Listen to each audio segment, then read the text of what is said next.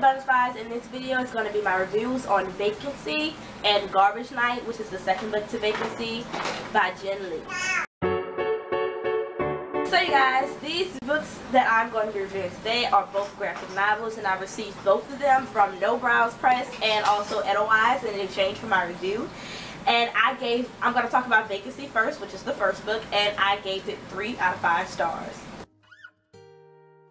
Now for this graphic novel, I really enjoyed the storyline that went along with this graphic novel. It was just really cutesy, but I did not like the graphics. But the storyline was really fun. The storyline was really good, but the graphics weren't anything that was amazing to me, that stood out to me. They were just like, okay, there's pictures.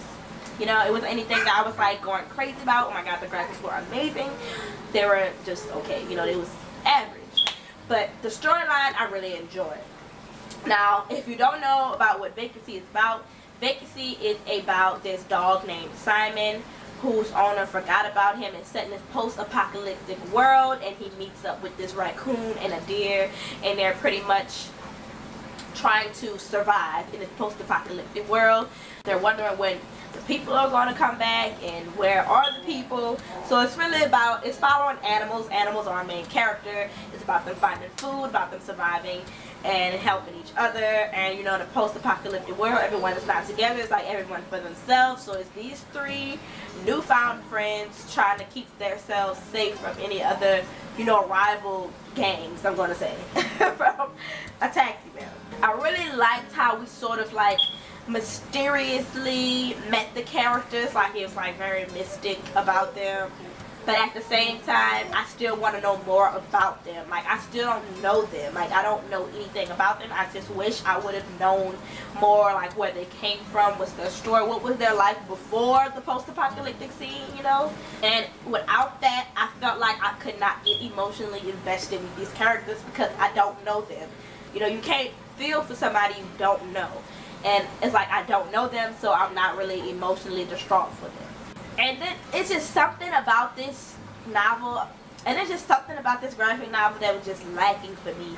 It wasn't the graphics, because you know that point off, the graphics are, if the graphics are amazing or if they're just but it wasn't the graphics, but it just, you know, when you have that feeling like something isn't right, like something is off, but you can't just, like, you can't put your finger on it. That's the feeling I have about this now. It's like something else is missing, but I just don't know what it is, and it's like eating me up, and it's irritating me, and it's making me very frustrated because I don't know what it is that is like, you know, what are my spidey senses tingling for? Like, what is missing from this graphic novel that I'm not getting? What is it?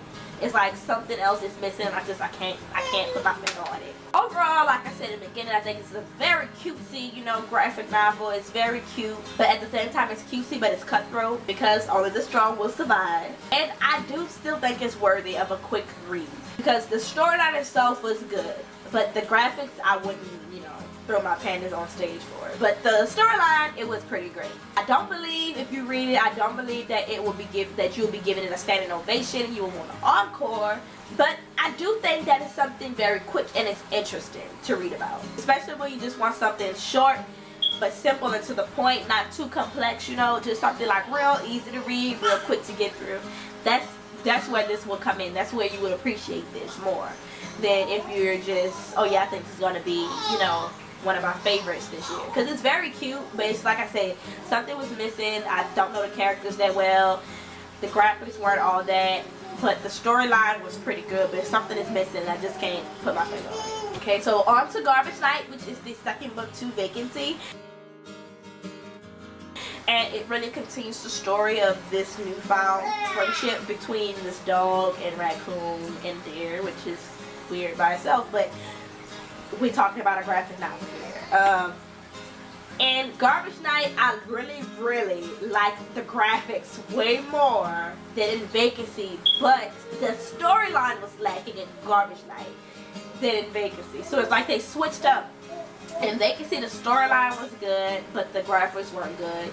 And now in Garbage Night, the graphics are great, but the storyline is not there. So maybe if we took the graphics from Garbage Night and put it into the storyline with Vacancy, then we would have maybe a 5-star thing here. But I only gave this one 2 stars just because of that. Because y'all know, even with a graphic novel, the graphics could be amazing, but if there is not a storyline here captivating me, I'm not going to give it that great rating that you might want. I seriously felt like the storyline needed to go through more development action-wise to really capture me in, because I did feel like it was boring. It didn't have anything really jacking me into the story to make me like really be like eyes bulging out. So it definitely needed some more action put in it, or just to tweak the action-packed scenes that they had to make it a little bit more intense. Maybe then that would have really captured me in and had me running with it. Again, I wish I knew more about the characters. We're on book 2 and I still don't know anything about them at the end of book 2. So we need more character development here, because I don't know anything about these I don't know anything about this dog. What was his past life like with his owners, you know? I don't know anything about this deer. I don't know anything about this raccoon. How did they meet up to begin with, you know? So it's like, I don't know anything about these characters at the end of book 2, and that's a problem for me. I just don't know, you guys, like that. Like, again, like I said, the art was really good. The art was really cute, and it had a real laid-back effect to it that just kind of relaxes you when you're looking at it. It wasn't anything gruesome. It was just really relaxing. The colors that the artist decided to use, it was just really, you know, relaxing to read it. But it's just, maybe if the storyline was more up to par, if the storyline was more on point, then maybe I would have enjoyed it better. Seeing that the graphics I liked, if the story would have been better and more captivating for me, then we could have had something here.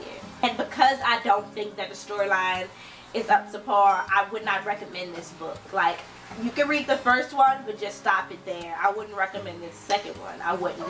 And I don't see myself continuing on with the series, just because the storyline was just lacking in this one. So I wouldn't recommend Garbage Night, but I would recommend Vacancy. That is the end to my reviews for these 2 graphic novels by Jen Lee. I will link my reviews that I did on my blog down below in the description box, and I will also link the Goodreads page to both of these novels. If you guys want to go check it out and give it a peek, I will link it down in the description box as well. Don't forget to like, share, and subscribe, and I will see you guys next time. Bye!